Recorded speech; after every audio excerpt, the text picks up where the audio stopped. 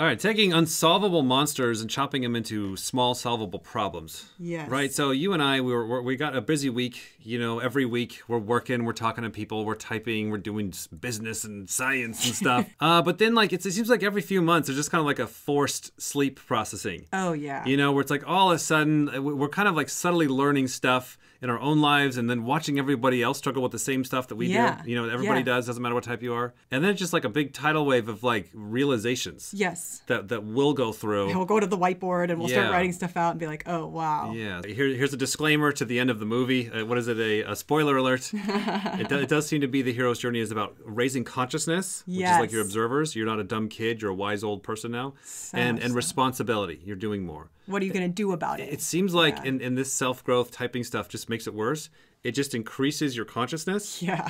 But you're still a dumb shit. Yeah. So your like ability to take action and be responsible is behind. So it's like that goes from bad to worse. Yes. It gets so much more intense because you're now staring at massive debt. And a lot of that, like you could even go on an ayahuasca trip where you're now just looking inside. Just too much consciousness all at once. All at once. Yeah. Right. And now you're left with how I don't have the skills to maneuver through this massive amount of darkness.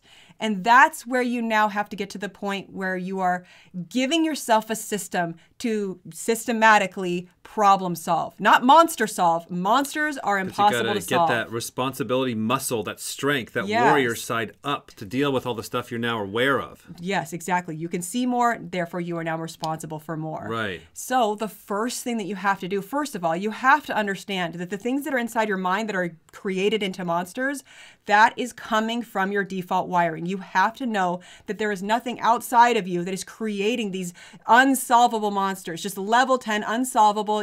You're coming up with questions that are impossible to solve questions.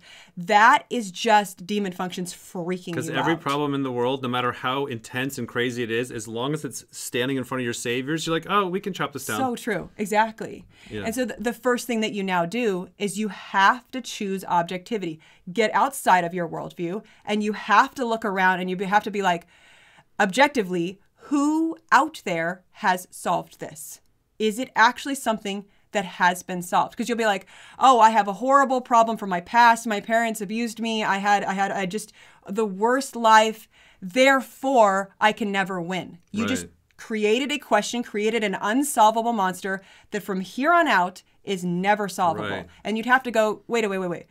Tony Robbins can solve this. Right. If Tony Robbins can solve this, if Oprah can solve this, if Owen Cook can solve this. There are tons of people on the internet we're finding. Yeah. So can I. And then you have to choose to reframe that problem, that monster, into a solvable, objective problem. And you've got to get to the point where you literally have to get to the point where you say, no. No. To the fears. No to the fears. No to the panic. No to the unsolvable. No to the I'm a victim. You have to say no. You have to get to the point where you just stop believing the lies of there's no way to get out of this. Right. Even in the beginning. So this is something that I personally went through when we started getting into this op stuff, getting into the psychology stuff. I had level 10, like unsolvable monsters in my mind because I'm an ST blockhead. I'm not into the NF side. How am I going to get on the phone and help somebody with their patterns and their emotions? It's not the world. Like, I had a very fixed mindset about that. I'm into business. No, I can do the business. I'll just do the numbers. Let me get into that side of reality. I don't want to cry with people. I don't want to tell them how to feel. I don't want to solve these patterns for them. That felt like just like I could feel the bubbling up in my chest of being like, please don't make me do this. I can't do this. I'm not set out for this. And I just would create it and just it would be so much bigger than me. Right. And then I'm like looking around, I'm like, hold on a second. Tony Robbins is doing this. That guy's an ST blockhead. If he can do it, why can't I? I've created this thing to be like, no, please not me. Oh God, you know? And if I just chose to be like, wait, is somebody else out there solved this problem? Oh, right there, just right off the bat. Tony Robbins, Mel Robbins, you can find so many that have solved this level 10 panic in the real world. And instantly you have to decide, you know what? It's not real. All that stuff I came up with in my head was just fake because I was too scared to put pressure on my demons. Right. I just wasn't accepting that. Yeah, and when you look at like Jocko, right? Jocko has gotten to the point where he says, good. Yeah, he's got like an NLP gimmick going on. Oh, I love it. It's like a whole chain of events. So something bad comes in, and he says good, which enforces the RAS, whatever the hell, the brain to start looking for good. Right. And so your brain goes to work looking for it, and then you start, I gotta chop this down, I gotta break this up. How do I deal with setbacks, failures, delays, defeat, or other disasters?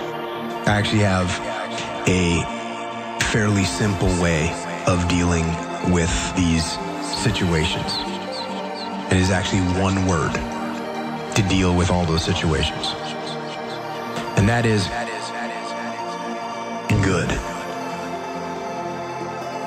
And this is actually something that one of my guys that worked for me pointed out to me. He would call me up or pull me aside with some major problem, some issue that was going on. And he'd say, boss, we got this and that and the other thing. And I'd look at him and I'd say, good.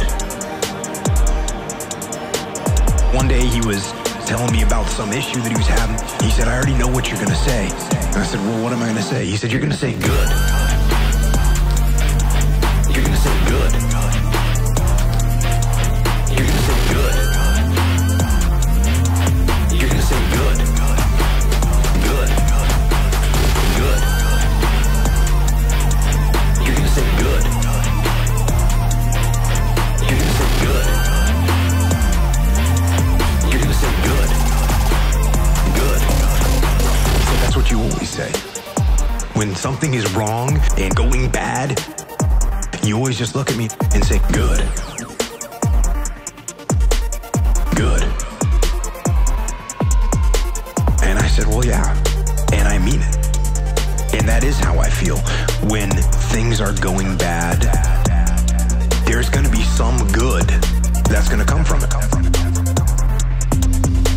Oh, mission got canceled? Good. We can focus on another one. Didn't get the new high-speed gear we wanted? Good. We can keep it simple. Didn't get promoted? Good. More time to get better. Didn't get funded? Good. We own more of the company. Didn't get the job you wanted? Good. You can get more experience and build a better resume. You're gonna say good. You're gonna say good.